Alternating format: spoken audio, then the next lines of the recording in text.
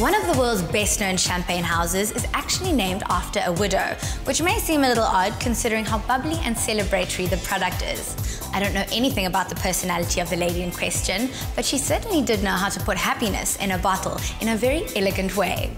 Fun, fashion, and flutes of champagne were all in evidence at a recent polo event, which Carishma attended. An overcast sky and a gusting breeze suggested that the Cape weather had woken up with a headache. But the estate was ready to welcome guests to a day of late summer sport and style. The British are credited for modern-day polo, but its origins are deeply rooted in India.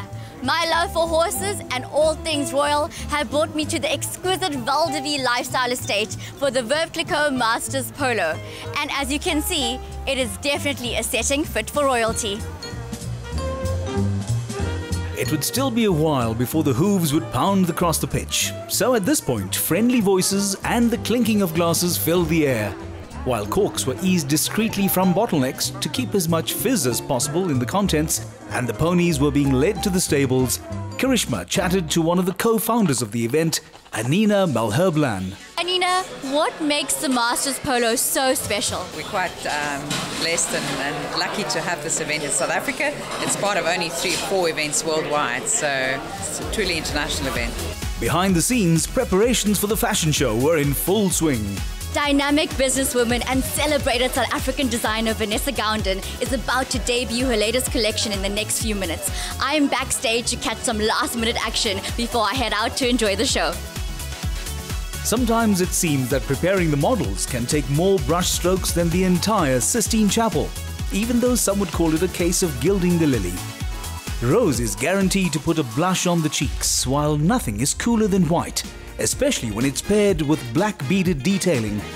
The palette was based mainly on a striking combination of teal, cornflower and pink, presented in Vanessa's signature floral motifs.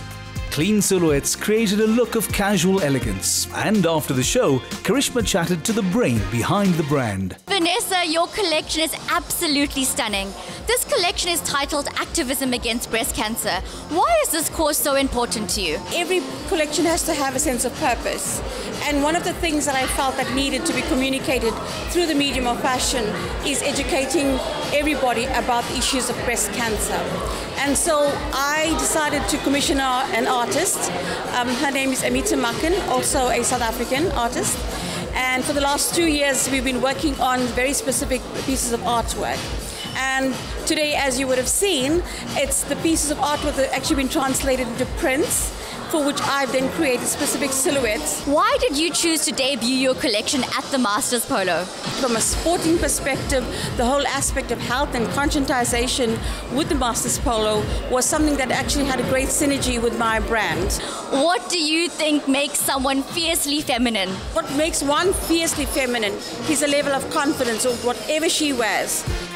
Classic monochromes featured alongside the bouquet of blues and pinks, presenting a look to match every complexion, mood and occasion. Tone-on-tone embellishment added a subtle touch, while elsewhere just a single button was all that was needed for minimalist perfection. It's safe to predict that the range will be a hit in London for their forthcoming summer.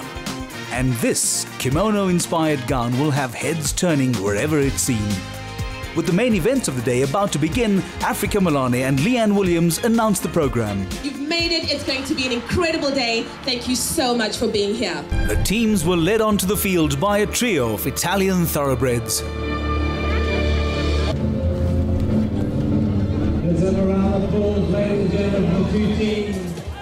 Top international and national players made up the 4 teams vying for the trophies, and the tournament got off to a galloping start. A polo match consists of 6 7-minute time periods called chukkers. 4 players make up a team, and while the riders remain in the saddle for the entire game, each pony has a maximum of only 2 non-consecutive chukkers per match.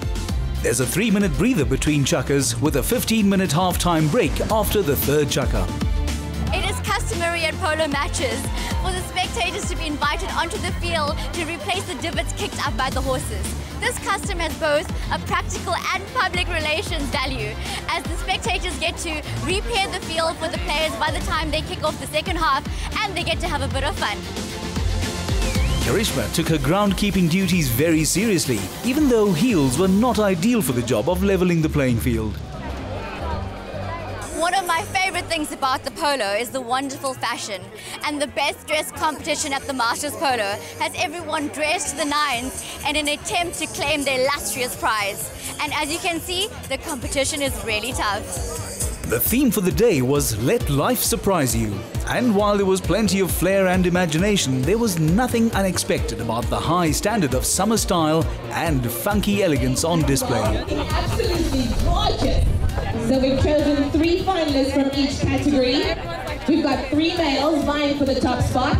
We've got 3 females vying for the top spot.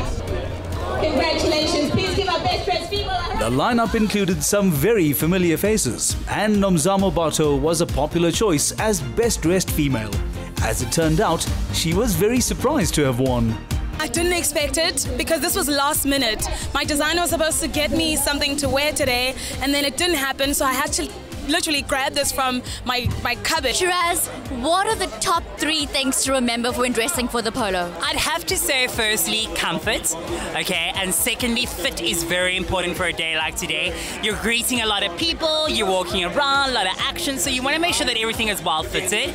And then also keep in mind lightweight materials, like a light cotton, a little bit of a linen is really, really key because it's quite hot outside, but those are my top 3. Vikash, take us through some of your fashion highlights from today. There's been such fantastic fashion here at the Veuve Cliquot Masters Polo today. I mean, just look at yourself, you look fantastic. Nomzamo Batho as well. Out of the men, there have been some fantastic colors that have come out, a lot of the short dresses for the polo. What did you think of Vanessa Gounden's beautiful new collection? There's been a lot of clean-cut silhouettes, a variation in color.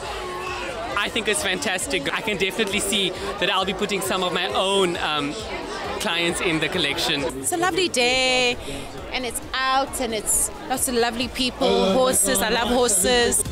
With the winning goal scored and the last stroke played, the focus switched to the players and their partners, and to the winners on the podium. It's been such a treat getting an exclusive insight to all the glitz and the glam at the Masters Polo. A spectacular day filled with fashion and fun, and of course, some bubbles in the sun.